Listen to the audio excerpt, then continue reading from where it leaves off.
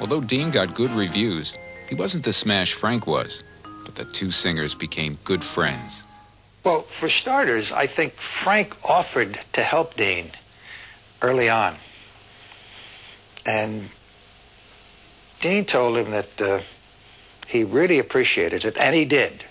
But he really would like to have tried to make it more on his own. Making it on his own in New York was tough going at first.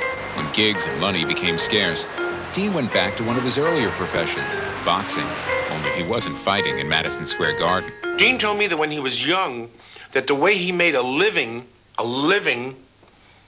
because he had no skill, was to invite people in a hotel room and charge every person in there 50 cents, and then he and his friend would punch each other until one of them was knocked out. At the time, Dean was living with 6 other guys in one hotel room. One of them was an 18-year-old comic named Alan King. Dean was the leader. Dean was the leader, the troublemaker. Dean always made trouble for everybody. He'd start a rumor at one side of the room, then deny it on the other side of the room.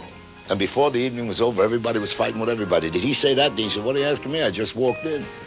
Things started looking up when Dean landed a daily 15-minute local radio show. He even did screen tests for Columbia and MGM. But Hollywood wasn't interested. To them, he was just another Italian singer. And then, one afternoon in 1944, came a chance meeting with a young comedian named Jerry Lewis. Dean was staying at the Belmont Plaza. I was appearing at the Glass Hat of the Belmont Plaza. And we met in the coffee shop a couple of times, and his sense of humor and mine, we just kicked in and we became very, very friendly. Before long, Dean and Jerry often found themselves on the same bill. But performing together was the furthest thing from their mind. Then, in the spring of 1946, they were both playing at New York's Havana Madrid. One reviewer wrote that they had all the makings of a great act, but the two friends didn't pay attention. They were just kidding around. Who could make money doing that? So they continued to go their separate ways. And then a few months later, Jerry was booked into Skinny D'Amato's 500 Club in Atlantic City. The date was July 25th, 1946. And the singer that was on the show, a guy named Jack Randall, good singer, had a very bad case of laryngitis. And Skinny D'Amato asked me who I thought should replace him. I said, Jesus, I got the best replacement in the world, my friend Dean Martin, who I think is in New York and he's not working. And Skinny said, "Nah, I don't want another singer." I said, "But you don't understand something. He don't just sing. He and I do things together that's really good." He said, "Oh, okay." So he books Dean. Dean comes in the first night. He sings his 3 songs. I did my record act. And we're in the dressing room. Skinny came up and said, "Where's all the funny things you guys were going to do? You either do them in the next show or you're both out of here." So I sat down and I wrote about 20 ideas. And Dean and I put it on its feet. The next show, we were on the stage 2 hours and 45 minutes. And the rest is history. Got a Mr. Stripes there. Yes, sir. When did you enlist? I joined the war in 1925. There was no war in 25. That's why I enlisted. It was safer. Soon after Dean Martin and Jerry Lewis first teamed up, they became the talk of show business. The first night that Dean and I worked together, there were 4 people in the joint.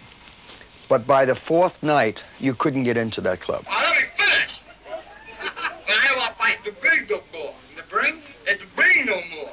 You want to fight the ring? Well, why not? Well, it's against my religion. What's your religion? I'm a devout coward. Well, the appeal was that not that we didn't care about the audience, but we never looked at the audience. We would work like I am talking to you now. We would work to each other. That is the union band. I don't care about you or your union band. Oh! The young man they get? I'm I don't care if they get 19 and he's 29. And this wonderful balance between these 2 men, which was really the love that we had for one another, is what made that thing work. I'm warning you. No. Off the stand. I'm sorry. Oh, I'm sorry. I apologize. I'm sorry. All right, let's take it from Asia Minor. Here we go. Asia Minor. Dean and Jerry were quickly becoming known as the wildest act in the business, maybe too wild for the more sophisticated clubs. But in the spring of 1948, they were booked into the most famous and classiest of them all, New York's Copacabana. Show that maybe this show you and I, we could sing together and do it. Do it? To get a boat one. Let's make it a little harder, huh? All right. You and I do a trio. A trio? What's so funny? Where are we going to get 4 guys? With their smash success at the Copa, Dean and Jerry were officially in the big time. While still appearing at the club, they entered the new medium of television, making their TV debut on the very first Ed Sullivan Show, and later were an even bigger hit on Milton Berle's Texaco Star Theater. And then they were off to Hollywood to play the town's top club, Slapsy Maxie's. Opening night, the entire movie colony packed the place to see what all the shouting was about. They weren't disappointed. Then after our first show, about 5 producers came backstage, and we signed a 6-year contract with Hal Wallace. That's how fast things happened with Jerry and myself. Soon, all of America was introduced to the antics of Martin and Lewis with their first film, My Friend Irma. Hello about Dean Martin and Jerry Lewis, the terrific new comedy team that'll lay 'em in the aisles? Yeah, Joe. Martin's the one who sings. See it in your smile, I hear it in your sigh, that we have found a feeling higher than high, my own, my only, my own. What does Lewis do? A male seal, a female seal, both together, A baby seal. The offers kept pouring in for the team. NBC signed them for a weekly radio show. It's the new, the great, the different, the Martin and Lewis Show.